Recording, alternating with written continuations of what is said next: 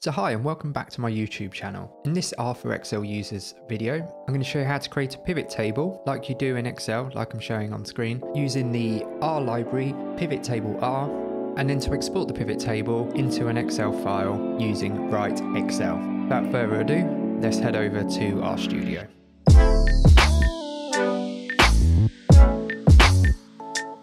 So here I'm going to create the pivot table using the data set in the description below and the one I've been using in around case data. As in my previous videos, I'm going to be loading in the xlsx file and I'm going to be doing that using the library writexl, and then I'm going to create a data frame that will store that file into this name. So all you need to do is get the library writexl and then create the root for where you want to pick up your file. In this instance, I have it in my documents folder, so this is my root, so it knows where the point where it is, so I don't have to put in C drive or anything like that in front. And then I'm using sheet equals data, which is the data sheet in the file. So if I run this, which you can do by highlighting once you've written it out, and then click run, you then have your data frame show up as a table, which you can click on to double check that it has all the data, which we can see here.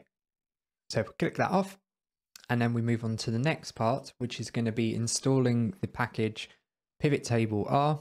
And all you need to do is type in install packages and then start typing in pivot table R. We'll then run this and it will install the package. So once done, then what we need to do is then load the library for pivot table R. So then you go type in library and then pivot table R in brackets, and then we'll run this. And then that will load in all the backend coding so we can then easily create, with just a few lines of code, a pivot table. So the next part is we're going to create the pivot table. Now there are different ways to create pivot tables, and I'm using pivot table R in this, but there are ones we can do in other libraries as well. The reason why I chose this one is because it's easier to explain how everything is working without having to go too deep into other packages. I can just keep focused on what we just need to create here is just basically a pivot table. So what this code shows you is that I've created a name for this particular code, just like how we do with the data frames. So then this can be assigned further down in the code. And then we're using the function quick pivot, or QPVT as it's called. So how this works is if we type in question mark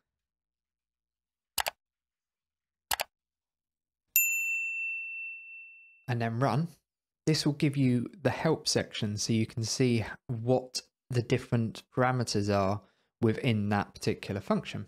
So each part is split by a comma, and what I've done currently is only up until this point. All these additional points are used for formats and styles, but because I'm just creating just a table that we can just export for now, I'm not going to go over the stylings, but if you do want me to cover it in another video, let me know in the comments below. So what we have is the data frame. So we know we want to be able to pull in the data frame that we created, which was in this instance, this one. And then we pull it into here. And then we did a comma. And then we went to what are we going to call our rows? In this case, because we know we want to see it by location, like so, we wanted that to be our rows. And then for the columns, we wanted to see it by the different years in the columns. And then I'm going to use years to then in the columns. So then that's why for the rows, location, and then years for the columns, which is here. And then for the calculation, I've used the expression sum, new cases. So you get the sum of the cases. Now, if you wanted to count the lines, you could do n in brackets. There's various different ways you can do. You can do the mean, you can do the median. But for now, I'm just going to keep it to just sum, and in later videos I'll be covering more on mean, median and count. So now I've covered that part, what I'm going to do is just remove that, and then I'm just going to run this. Now when I run it, it won't actually show you the data if I run it from this point. If I run it from here, the data will show down here, so you get to see what the table looks like. You get to see all the data there, and this is how your pivot table will look. So what we need to do next is then convert the pivot, what we've done here, into a data frame. Now the way to do this is to then create another variable, which is then going to create its own data frame, and we're going to call it this time data frame, just so then we're keeping it within what we know what this is actually called. And then we've got the part where we're going to be picking what we've called the pivot table, which was called pivot, and which is what we got here. And then we use the function as data frame with the brackets. Now, if we view this particular one, you'll see suddenly you'll have a table. However, if we were to export this now, it would only export what we can see in the black parts here. Anything in the sort of the blue, apart from the columns, you will not get this data. It does not show up. So if I show you what this looks like,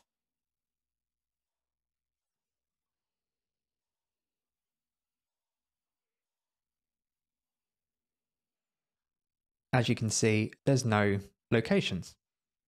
So to get around this problem, what we'll need to use is a function called cbind. To cbind, you can create columns onto your table, be it on your data set, the pivot table you've created. This is what cbind can help with. And basically, we're just going to call this one export, because this is what we're going to use to actually export to Excel. So we're going to give it the export name. And then in the cbind, we're just basically saying we want the row names from the data frame to go in again. So if we were to run this one, you'll see the row names twice, but this time within the darker section. And as you can see here, we've now got them still within the blue section, unlike before. So now we have our pivot table created. What we need to do is export to Excel. So to do this, we're going to be using the installing of the package writexl, and then we're going to load in the library, and then we're going to export. So the first thing you want to do is do install.packages writexl. Now I already have this installed, so I'm not going to run it. The next part is you want to load the library and then click run. And then for the actual exporting part, what you'd need to do is type in write_xlsx, and then in brackets, you want to pick what you saved your pivot table data frame as. In this case, we called it export, which is the point which we got to here. And then you do a comma, and then in quotation marks, we type in the root. Now, because I have a folder in my documents folder called R for Excel users, I have put that in there. And then here is what you want to call your table. So in this instance, I'm going to be going into that folder, and then you want 2 backslashes, and then the name you're going to call it. So in here, we'll have an Excel file called rpivottable.xlsx once we run it. So you highlight and then click run. Then the file pops up here, and then we open it up, view file, and there we go. All exported with all the names and the years as the columns with all the cases summed.